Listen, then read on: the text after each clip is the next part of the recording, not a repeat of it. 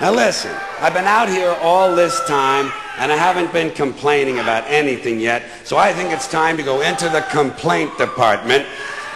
This is just a series of things that are pissing me off, okay?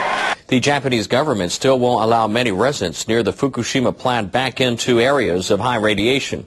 Yet the Environment Ministry has started trial decontaminations in these no-go zones. Officials have designated parts of 7 municipalities near the plant as unsuitable for living due to radiation over 50 millisieverts per year. The government has delayed major cleanup operations in these areas in fear of exposing people to radiation. However, ministry personnel have begun trials in 5 areas to find out how much can be removed. That work will continue until the end of the year. The ministry wants to determine cleanup costs. It will also study ways to control any radiation workers are exposed to. After these steps, officials say they can decide on how to decontaminate the zones.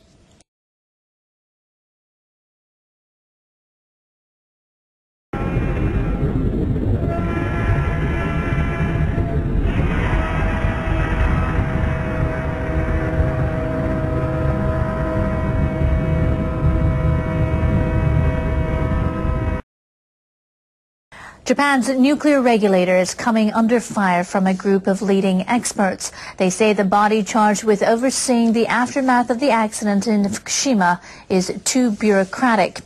The Nuclear Regulatory Authority fielded comments on Monday from 6 experts who are studying the crisis in Fukushima. They looked at the NRA's first year of operation. One of the experts is a lawyer who served on a diet panel that investigated the accident.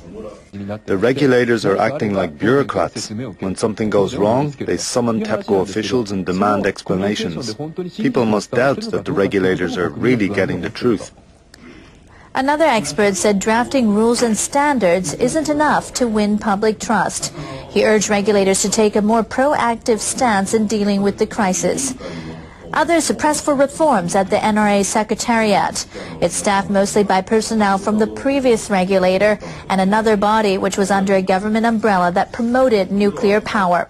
Come on, everybody, let's be hypocritical bastards. NRA Chief Shinichi Tanaka said he feels the organization has been given a mandate that's beyond its abilities. But he said NRA members will try their best. Wow, now that's vital information. Workers at the Fukushima Daiichi nuclear plant face another challenge. They say that contaminated rainwater has overflowed when they were pumping it into a temporary tank. An official from the Tokyo Electric Power Company says 4 tons of contaminated rainwater has seeped into the ground. A tropical storm in September created the excess. It has been contained by barriers that surround the storage tanks.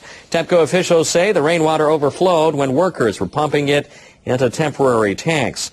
The officials say the radiation level of the water just after the storm was 160 becquerels per liter.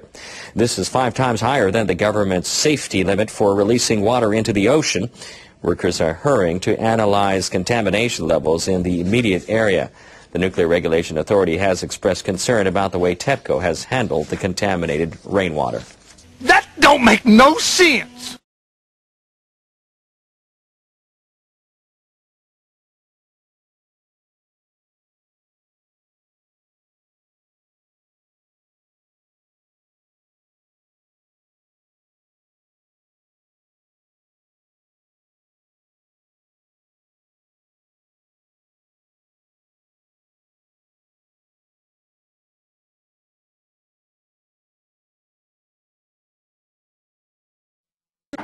I just made it up.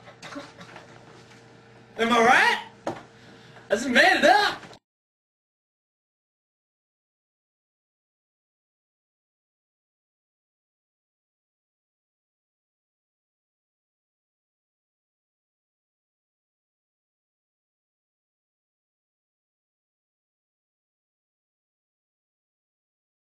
The problem right now is that Japanese researchers are afraid to tell the truth.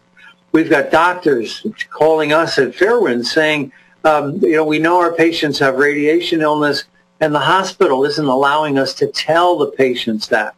We've got researchers talking about defects in animals, and they're not allowed to publish their data. So the last piece of this is transparency.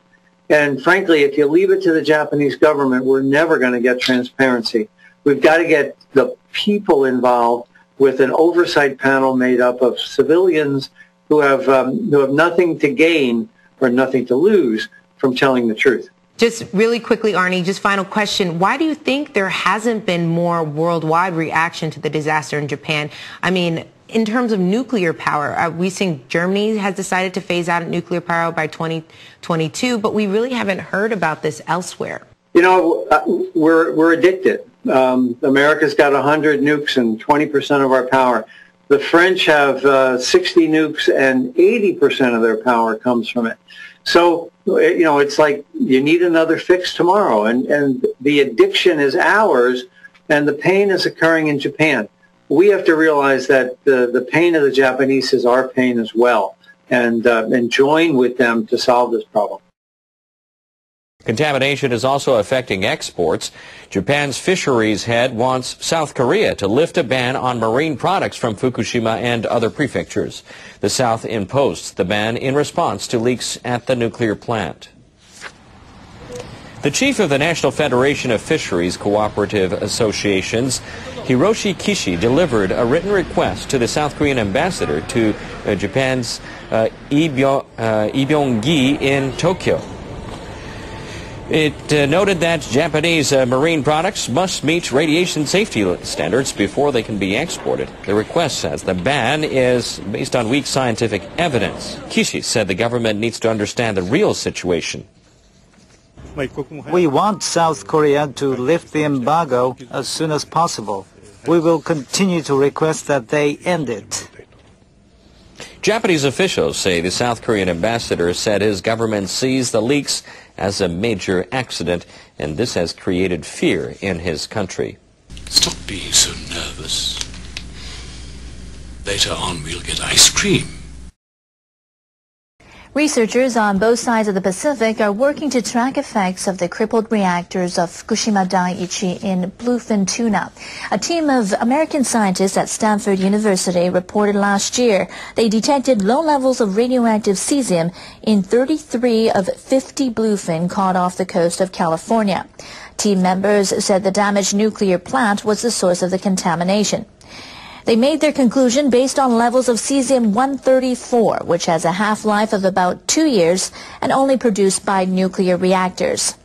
The Japanese and U.S. researchers are trying to start a joint study to determine how the toxins got into the tuna. NHK World's Yoichiro Tatewa explains in Japan in depth.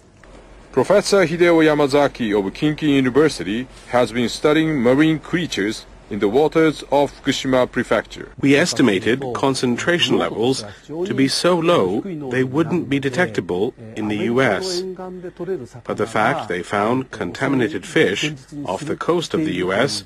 really shocked us, even if the figures are extremely low. Yamazaki says the level of contamination doesn't pose a threat to human health, but he says he wants to share his data with the U.S. researchers to figure out how the tuna pick up the radioactive material. Yamazaki says it takes time for tuna to accumulate radioactive substances, since they're at the top of the marine food chain. Tiny creatures, such as plankton, absorb radioactive substances first. Small fish then eat the plankton. And big fish, like tuna, eat the smaller ones. Recent studies showed bluefin tuna spend their juvenile period in Japan's coastal waters. The fish then take 1 to 4 months to migrate across the Pacific to the U.S. West Coast. Yamazaki says he thinks he can figure out how and where the bluefin tuna accumulate radioactivity by studying fish on both sides of the ocean. He asked the U.S. researchers to collaborate with his team. Japan needs to work with people from different sides to gather and assess the same set of data. We need to provide the public with reliable information. Researchers at Stanford University in April sent 20 30-gram slices of tuna to Japan. But customs agents at Kansai International Airport stopped them. They said proper documentation was missing. customs clearance is tough for bluefin tuna because of stock conservation requirements. They said a document that proves that samples are not from the Atlantic Ocean is needed to start import procedures. But the U.S. government does not issue such paperwork for research purposes. So the samples are still at the airport, frozen 6 months on. This is an urgent situation. We need customs officials to understand just how critical this is and facilitate the timely transportation of materials that need to be studied. Scientists in the U.S. and Japan are calling for international cooperation and flexibility so they can better study the effects of the nuclear accident.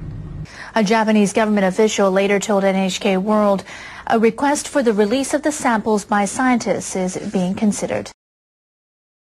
Now, the increase in confidence is an important factor in a decision by the Prime Minister. Shinzo Abe wants to press ahead with a plan to rein in Japan's mountain of debt. He's announcing later in the day he'll raise the consumption tax to 8% from 5% starting next April. But he's pairing the move with a new stimulus package to ease the impact on his main economic priority, growth. Abe has spent months weighing the costs and benefits of the sales tax increase, which was set in motion by the previous administration. He decided to go ahead with it, but he'll inject $50 billion into the economy to offset the impact. Some of that money will go directly to low-income earners. They'll receive about $100 to $150 in cash each. The government will also commit a large chunk of the stimulus toward repairs on old tunnels and bridges, and it will invest in better transportation infrastructure for the 2020 Olympics in Tokyo. Lawmakers with the ruling Liberal Democratic Party and coalition partner Decontaminaton have agreed to consider another idea. They want to scrap a corporate tax designed to raise money for the reconstruction effort in the Northeast. The levy was scheduled to expire at the end of March 2015, but Prime Minister Abe wants to end it a year early. LDP lawmakers say they'll look for other sources of revenue to support the reconstruction. They're also proposing a 2-year extension of a tax break for companies that increase their employees' salaries, and they plan to start discussions on setting new corporate tax rates. The plan will actually see the sales tax double. The first step is from 5% to 8%, which will come into effect in April. The second step will see an increase to 10% in 2 years. Even some who support the increase worry the government won't properly manage the pay rise it's about to give itself. The question is how they are going to increase the revenue from tax. They are talking about lowering the corporate tax again, but the government has always been too lenient towards businesses. I hope they can collect tax but still support the weak in society and pay for education and medical costs. Therein lies the challenge for a government which has to try to balance the books. Wayne Hay, Al Jazeera, Tokyo.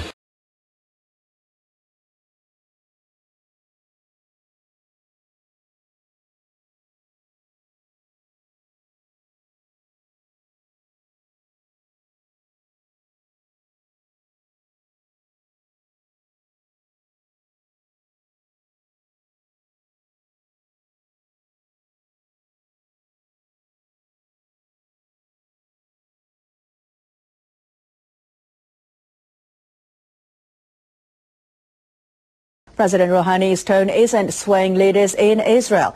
They remain convinced the Iranians are using their nuclear program to build a bomb. President Obama is trying to reassure them that the U.S. will maintain its tough stance on the issue. Obama met at the White House with Israeli Prime Minister Benjamin Netanyahu. I believe that it's the combination of a credible military threat and the pressure of those sanctions that have brought Iran to the negotiating table. Our hope is that we can resolve this diplomatically, but as President of the United States, I've said before, and I will repeat, that we take no options off the table, including military options.